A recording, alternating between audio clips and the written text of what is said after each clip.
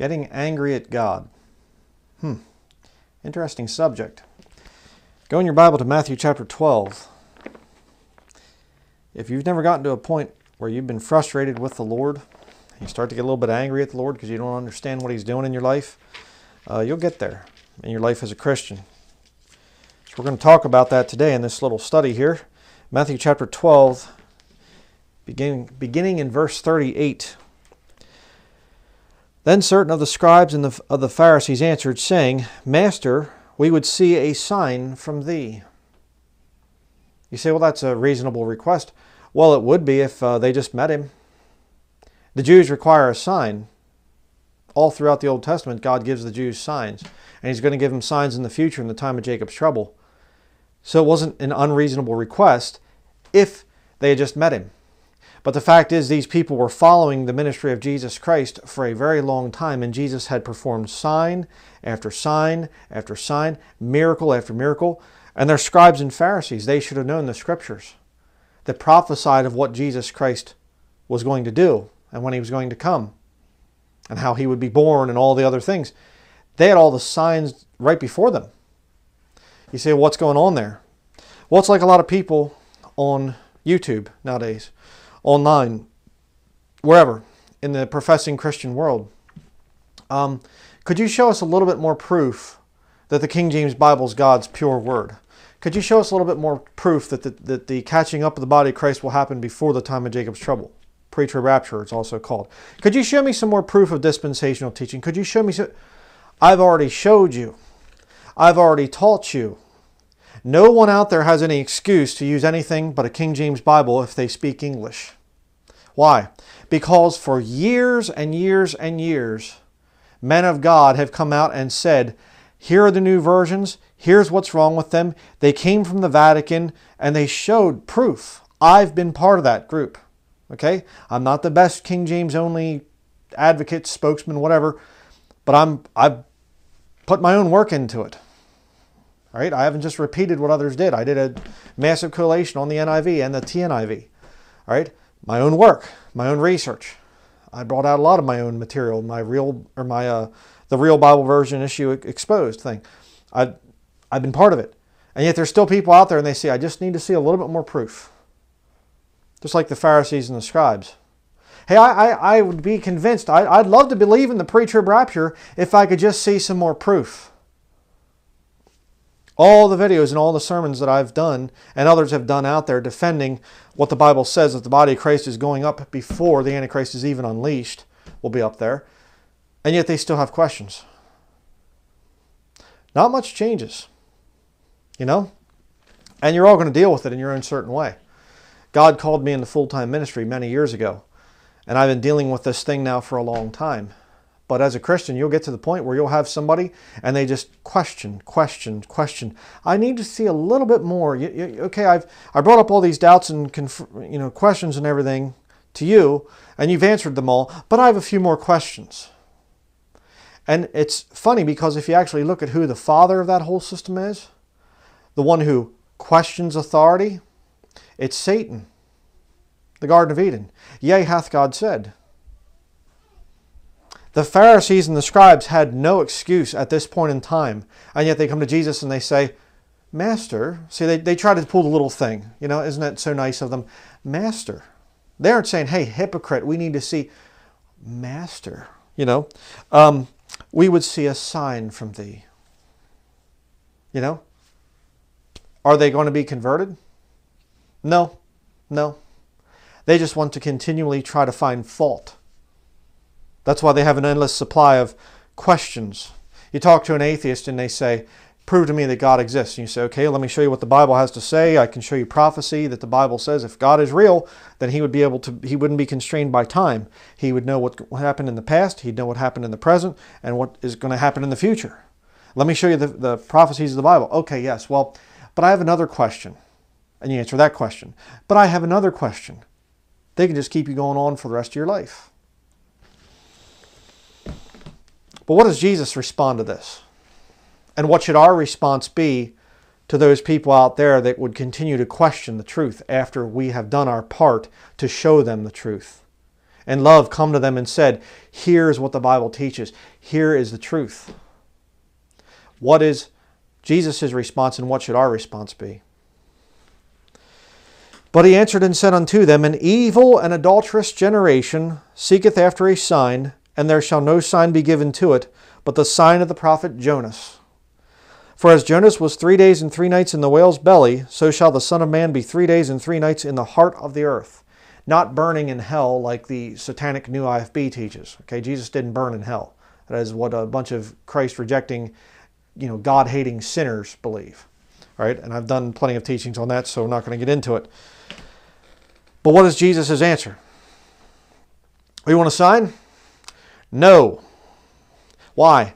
Because you're evil and adulterous. You're an evil and adulterous generation. You want another sign? No. No. How you have more questions? No. No. Why? Because you haven't come to Jesus Christ as a sinner yet.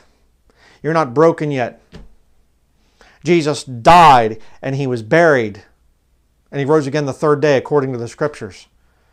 You say, well, yes, but I have questions. No. You're evil and adulterous.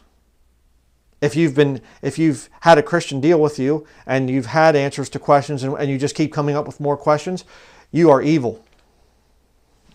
Just as simple as that. You say, how does this relate to a Christian getting angry at God? We're going to see about that.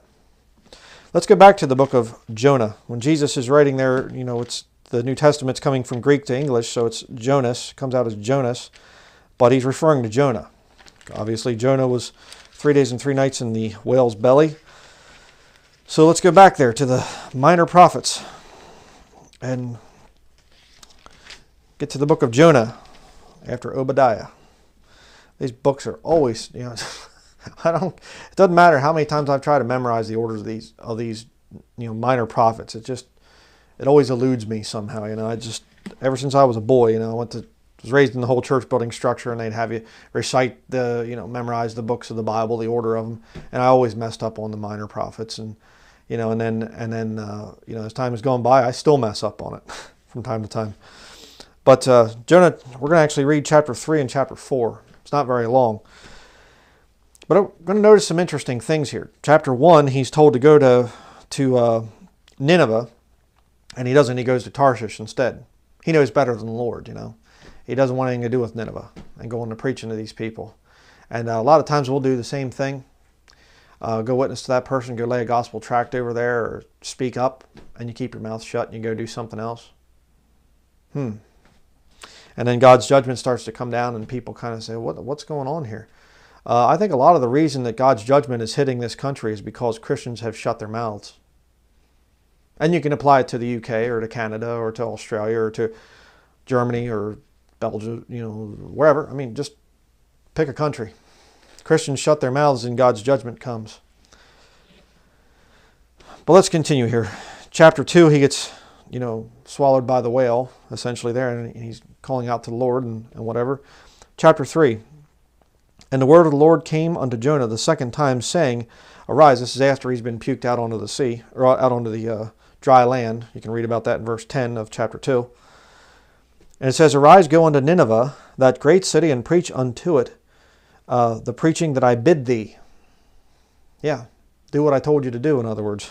So Jonah arose and went unto Nineveh, according to the word of the Lord. Now Nineveh was an exceeding great city of 3 days' journey. And Jonah began to enter into the city a day's journey, and he cried and said, Yet 40 days, and Nineveh shall be overthrown. How long is it going to be till America is overthrown? Or whatever country you're in. But especially America. There's an awful lot of talk about civil war coming, and it's not, people, that shouldn't even be called civil war. It should just be called total breakdown of society. Because you think Civil War, you think the South versus the North, whatever, back in the 19th century, you think of that war. Organized military, fighting against each other. That's not what it's going to be.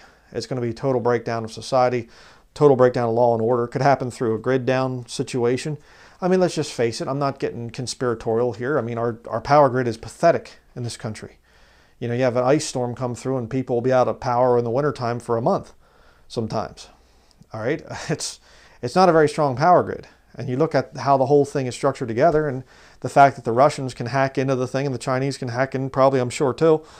And there's talk of this thing, or an EMP or whatever else, electromagnetic pulse going off, and even a solar flare could knock the thing out. I mean, it's very weak. And how many people could even survive without electricity? Something that a lot of people didn't even have 100 years ago, especially not 200 years ago, and yet you can't survive without it today. That's bad. How about the economy? Oh, we're $22+ trillion in debt, and that's not the actual debt, too. That's a whole other thing that I saw a professor came out, Michigan State University, I think it was, and he came out and he said that's just, you know, half the real debt. Military expenditures far exceed the national debt. It's insane, you know. But admittedly, 22 trillion in debt. You can't keep doing that. All right.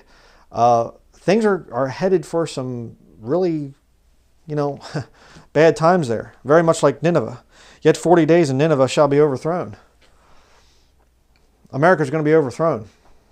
All right. Again, you know, the Russians just, Putin not long ago did a conference, a big press conference over there in Russia, and he said that they basically have a hypersonic, you know, nuclear missile, essentially now. And the thing can fly like Mach 9 or something like this. I think it can go something like 300 miles in 5 minutes or something. And this thing could be used. There's no radar, no anything to block against this weapon. And I mean, they could turn the continent of North America into a wasteland probably within an hour or two. You know? Oh, but everything's going to be fine because we're God's nation and everything else. America's not wicked. Yeah, right. America's one of the biggest exporters of wickedness and evil.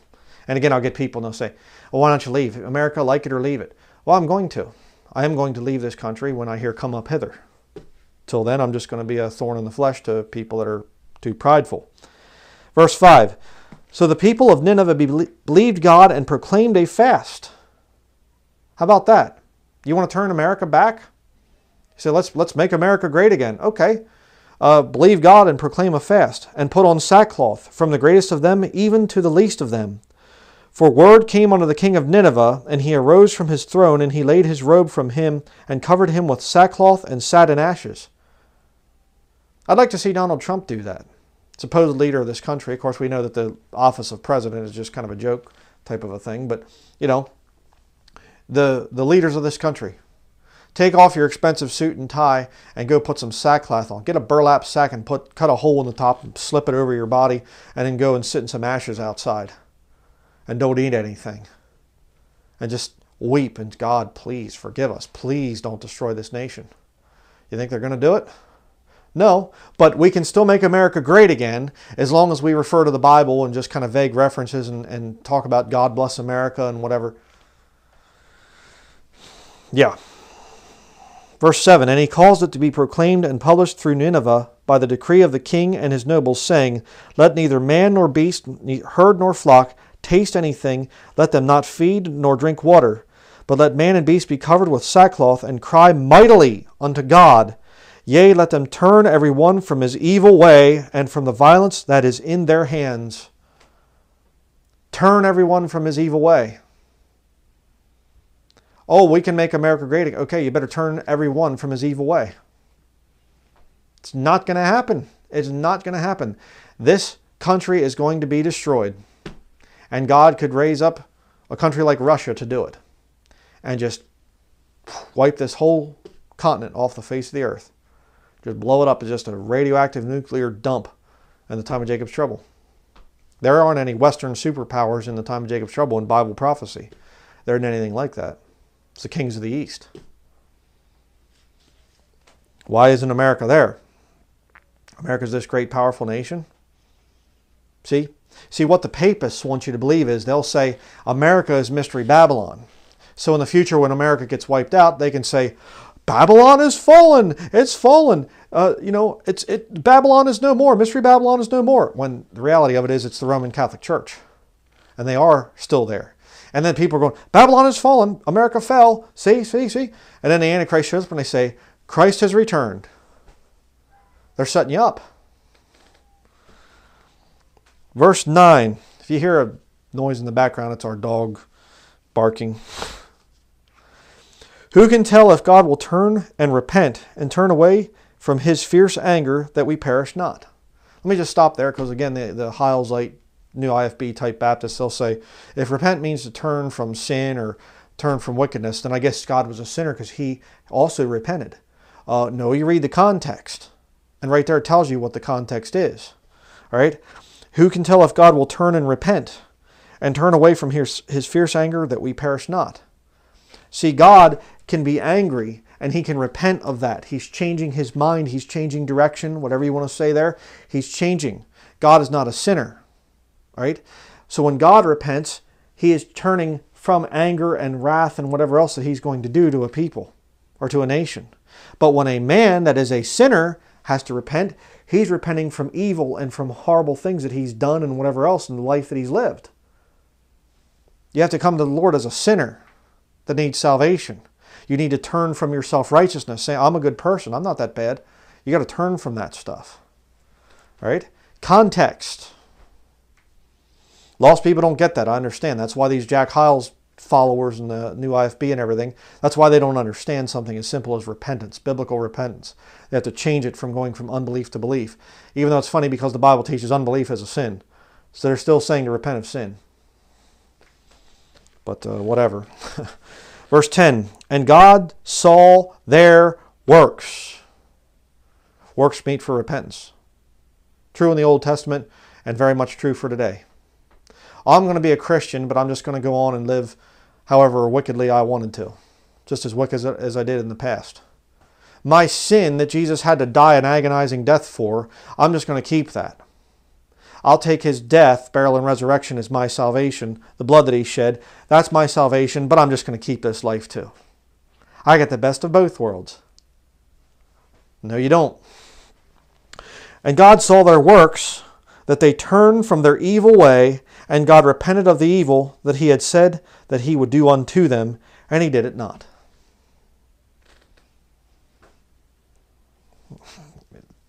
Like I said, right there. There you go. Well, I think that okay, then just, continue in your sin. All sin is negative. Just continue destroying yourself and end up going to hell when you die. Wonderful. You say, well, then we have to turn from all sins to be saved? I didn't say that either. Okay? Some people. Chapter 4. But it displeased Jonah exceedingly, and he was very angry. He goes in there and he preaches, and the people basically do what the Lord told him to say. Repent. He's going in, repent. You need to repent. You got to stop this wickedness, whatever. The people say, oh, we have to do this. We have to do what this prophet of God says. And they're hitting the ground. They're sackcloth, ashes. They're weeping. They're crying mightily to the Lord, saying, God, please forgive me. Calling upon the Lord, again. You'd think that Jonah would say, wow, whoa, praise the Lord. That's great. He gets angry. Verse 2, and he prayed unto the Lord and said, I pray thee, O Lord, was not this my saying when I was yet in my country? Therefore I fled before unto Tarshish. My word. Get back to that in a minute. For I knew that thou art a gracious God and merciful, slow to anger, and of great kindness, and repentest thee of the evil. God, why did you waste my time? You knew that they were going to repent. I wanted to go to Tarshish. What was the big deal? You'd think that Jonah, look at the attitude the guy had. You'd think that after being thrown overboard, swallowed by a whale, he's down there and he's praying, God, please forgive me. I'm sorry for what I did. And he comes up, he's still bitter about it. He's still bitter. Have you ever been there? I have. There's some things that I prayed about very, very hard. And I thought, hey, this is great. This is the will of the Lord. And there was a place not far from our property. I'll just tell the story. I'll just share my bitterness. And, I let people know about this on Patreon. I don't think I ever said this in a video publicly on YouTube, but, and I prayed about this place and I put a bid in, and on this place, it would have been, I think, 5 miles away from our property. It would have been perfect. Could have run the ministry from there. It was just exactly what we were looking for. It was perfect. And I was so excited. And I thought, Lord, gave us the money for this place. And, hey, this is going to be wonderful. And the day of the auction closing thing, it was, sealed bid kind of an auction. It was a tax acquired property by the local area down there. And I get this email. And the guy says, sorry, you've been outbid by $275. And I thought, are you kidding me? $275. I was outbid by $275. And I'm thinking, Lord, that was the solution we were praying for. It was perfect. It was exactly what we needed. $275. Outbid. Why? What is going on here? And you say, do you understand it now? No, I don't. I don't. And there's still times I will go to look at some place or whatever else, or I see some place, I think, well, I can't afford that and whatever. And boy, it'd be nice to have this, but I can't do that. And I think to myself, what happened back there? My own little Tarshish, if you will, I guess. I still don't understand the thing. And you know what? You can get angry at God about stuff like that. I mean, there are certain things you pray for, and years later you'll look back and you'll say, boy, I'm glad the Lord didn't answer that, and I can see how he worked it out, but there's other things that'd just be a mystery to you. And you just think to yourself, I don't get that, And the other thing that's really frustrating is when you're a Christian and you're trying to witness to people that are lost, and you're trying to do your best, and you think, okay, well, Lord, I need whatever, or please help me with this, or whatever else, because I can do a much better job of witnessing to them and whatever. And the Lord just says, no. And you kind of, what, huh? Why? And there's no answer. You say, well, then you should just quit on God and whatever else. Or get angry at him.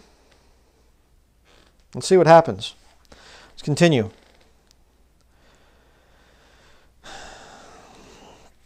So he's saying, you should have let me do my thing because you're just going to take care of it anyways. Verse 2. Verse 3 says, therefore now, O Lord, take, I beseech thee, my life from me, for it is better for me to die than to live. That's called bitterness.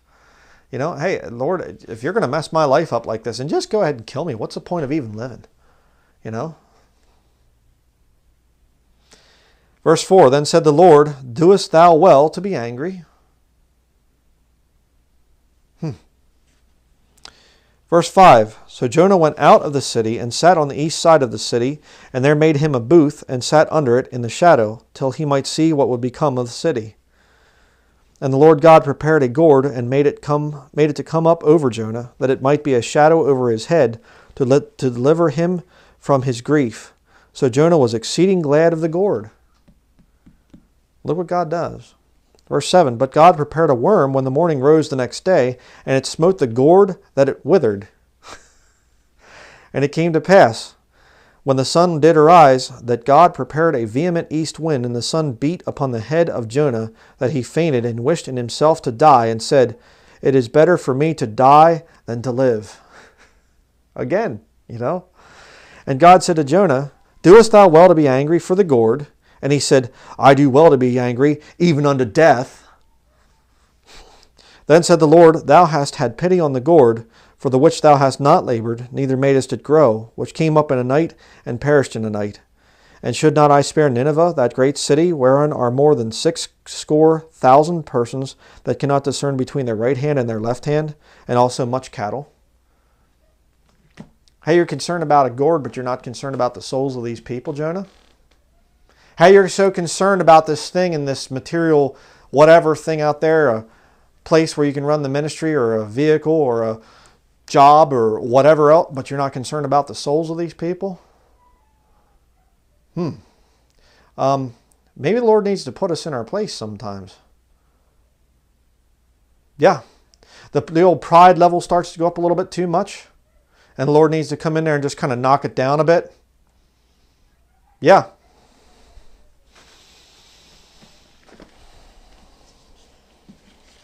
Let's finish up here by going to Romans chapter 9. I'll show you an interesting thing here in the New Testament to tie this together. And I'm going to have to get out and take care of my dog because they're outside right now. Out there working on the lane. We got some snow last night and this morning. And so they're out there doing the lane, and our dog does not like it when she has to be inside, and Catherine and Oliver are outside. So, again, I apologize if you're hearing her down there having a fit. Romans chapter 9, verse 14. What shall we say then? Is there unrighteousness with God? God forbid. For he saith to Moses, I will have mercy on whom I will have mercy, and I will have compassion on whom I will have compassion. So then it is not of him that willeth, nor of him that runneth, but of God that showeth mercy. God has it all figured out. God is up in heaven. He knows things that we don't know and we can't know. We see through a glass darkly, the Bible says in 1 Corinthians chapter 13. We don't understand things the way the Lord does. Okay? Verse 17, For the Scripture saith unto Pharaoh, Even for this same purpose have I raised thee up, that I might show my power in thee, and that my name might be declared throughout all the earth. You know one of the reasons God will raise up wicked rulers and wicked people, and let them just continue with their devilment? Because it'll come back to His glory. He can show, even though that man is wicked and whatever else, I can still just take him and just turn him and have him do whatever I want. Why didn't the Lord just say when Satan, caused Adam and Eve to fall, why didn't He just say, okay, perish, boom, and Satan dropped dead? Why? Because God wants to show people He has power over every being out there, over everyone. And He can take anyone, including the devil himself, and say, you will do this, you will do that. He's God. He is all-powerful. Verse 18. Therefore hath He mercy on whom He will have mercy, and whom He will, He hardeneth. What do you think happened to those Pharisees and those scribes that came to Jesus and said, Master, we would see of thee a sign? Were they hardened? I would say, yeah. That's why Matthew chapter 23 comes along and Jesus is saying, Ye serpents, ye generation of vipers, children of hell. He's calling them all these things. How can ye escape the damnation of hell? You see? Their hearts were hardened. And I'll tell you what, people here on YouTube, okay, this is a time when you can actually get on YouTube and you can see real, true Christian preaching and teaching. And it isn't just me. There's other Bible believers out there.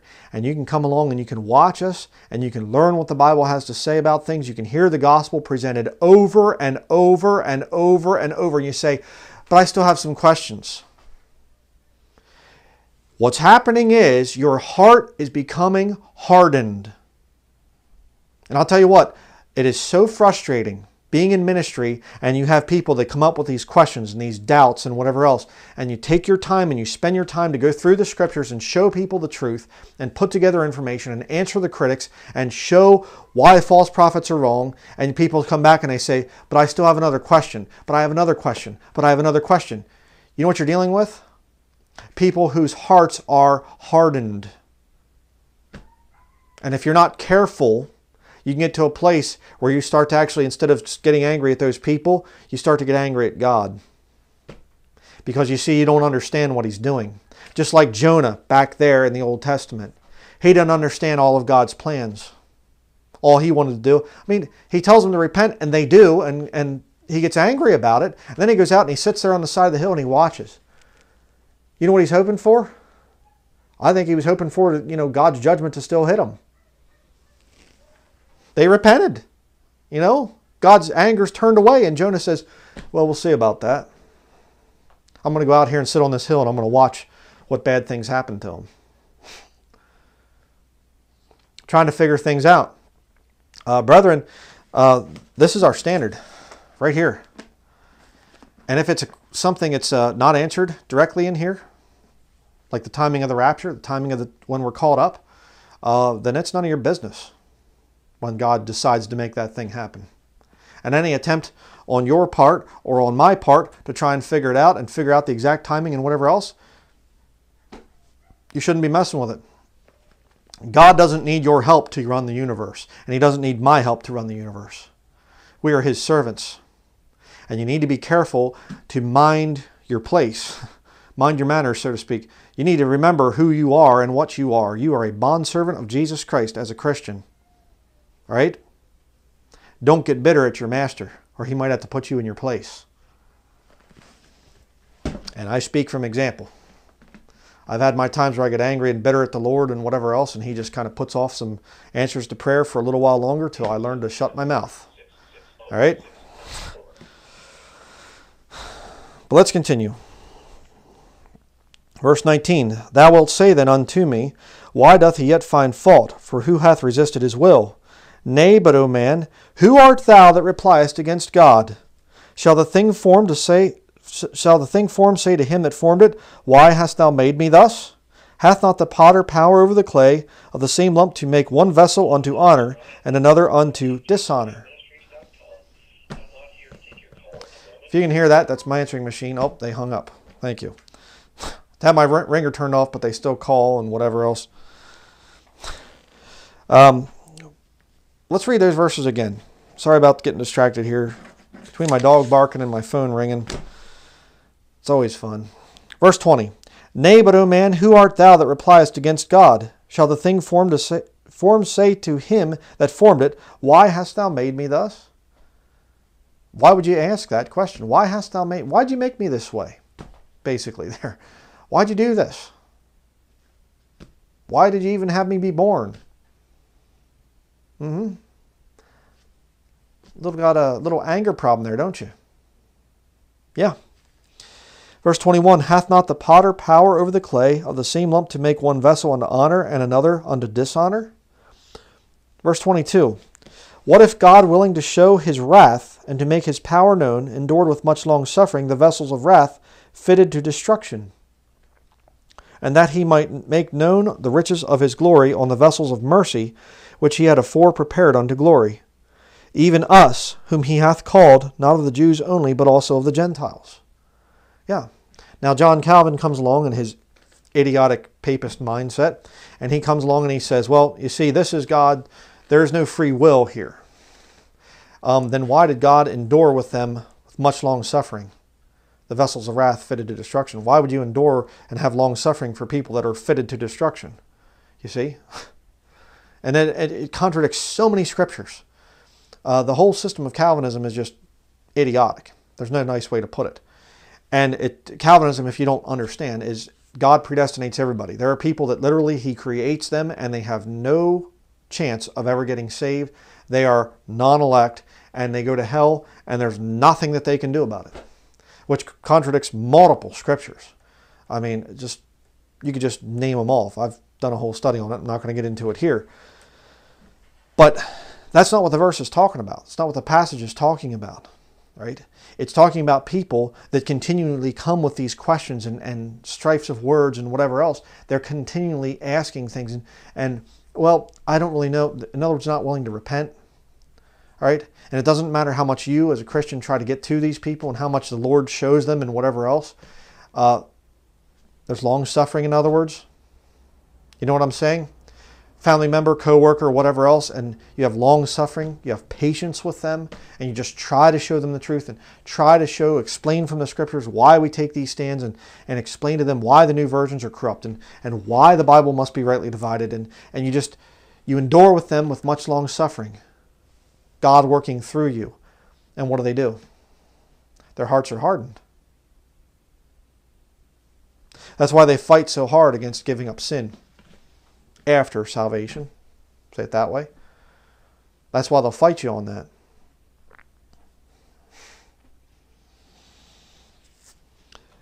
So, there's a whole lot more stuff I could say about that whole thing, but it is, the temptation is there and the error is there, I'll say it that way. To get frustrated with people and end up taking that frustration out on God. You get angry with God. You don't want to do that. Okay, what you have to understand is there are certain people that they're hardening their own heart, and God is allowing that to happen. And they are a vessel of wrath, fitted to destruction, through their own choosing, through their own free will. And it's not our job to figure out that stuff or whatever else, and you know, it's our job just to trust the Lord, and not to speak foolishly, not to charge the Lord foolishly. And like I said, it's something that we're all going to struggle with. I'm not going to stand here and tell you that, you know, I've never foolishly charged the Lord. I've never been angry at the Lord. I have been. The situation I mentioned earlier, it still baffles me. But you know what? Romans chapter 8, verse 28. Go in there. Turn there in your Bible. Romans chapter 8, verse 28, if you don't know the verse, if you're newly saved. And we know that all things work together for good to them that love God, to them who are the called according to his purpose. Notice it does not say, and we know that all things are good, you know, that happen in your life, you know, to them who love God, to them who are the called according. No, it doesn't say that. Work together for good. There's a lot of things that at the time it's a really bad situation. You might lose your job. You might lose your marriage. You get saved. It happens a lot, right? Some woman gets saved and her husband doesn't, and their marriage just starts to fall apart, or vice versa. Some guy gets saved, his wife is lost. I've known both situations. I've dealt with people that have been through both situations, and they get out of that situation there. They get out of the marriage. It's an unfortunate thing, but their spouse just does not want anything to do with the Bible, and they eventually have to just say, okay, fine. The whole thing just blows up. They're better off down the line. And you can see that in 1 Corinthians chapter 7. There is, you know, scriptural grounds for divorce. You know, name it. You lose your job. At the time, it's terrible, and you think, what am I going to do? Years later, you look back and you say, okay, I see what the Lord did there. I wouldn't be where I am now if I had kept that job. You might be a young person dating somebody, and you get saved. You start talking about the Bible, and they say, I don't want anything to do with you. And they go off, and you think, that was the perfect one. I thought that he or she was going to be the one I was married to, or going to be married to for the rest of my life. And it fails. I had that happen. You know, I knew a girl at one point in time before I met my wife, and I thought she is just perfect. I mean, it's just exactly the girl. I mean, she was just made for me, you know, everything. Nope. She wasn't the one God had for me. And I didn't understand at the time. I was quite heartbroken. But you can't get mad at God. That's gonna be a temptation. All right? And the times when you're out and you're doing, you know, work for the Lord, and you're witnessing for the Lord, and you're putting out videos on YouTube, or doing studies for the Lord, or whatever else, and you get these people, these wicked people that they're like the scribes and Pharisees, and they just keep saying, I have a question. I have another question. Just one other question that I have that you didn't really seem to answer. And, you know, and you'll find a lot of times that again, one of the big things you'll see is people say, well, you didn't address this, or you didn't address that, or I have a question. What about this? What about that verse? And you think, I talked about that in the video I made. You didn't even watch it. Again, that's another very common thing. And you say, well, why would I get mad at the Lord? Well, if it goes long enough, you might actually start to get to that point. Especially when you see they're getting away with devilment. They're living in big houses. They got lots of money. And here I am, I'm struggling. Here I am, I'm having a hard time. Things aren't going so good for me. I've had some health issues, and I've had some family issues, and I've had money issues, and whatever else. But those people out there, they can blaspheme God, and they can lie about His Word and everything else, and you're not even doing anything to them, Lord. What is going on? And you can start to get angry at God. Don't let it get to that point. Remember, it's about eternity. That is where you will find your comfort. That's where you have to focus your mind on that and say, you know what? They might get away with their devilment here, but they aren't going to in eternity. They have all of eternity to dread and to fear. They're going to be going to hell and burning forever. The only hell, the only bad stuff I'm going to have to go through will be right here in this life. That's the only suffering I'm going to have to go through. Once the Lord says, come up hither, my suffering is done. So I hope that's a challenge to you today. Don't get angry at God. He doesn't need you to run the universe, brethren. And He doesn't need me to run the universe. He does a pretty good job without us. Okay?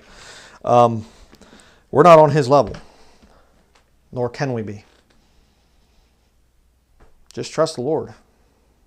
So, that is going to be it. I thank you for watching.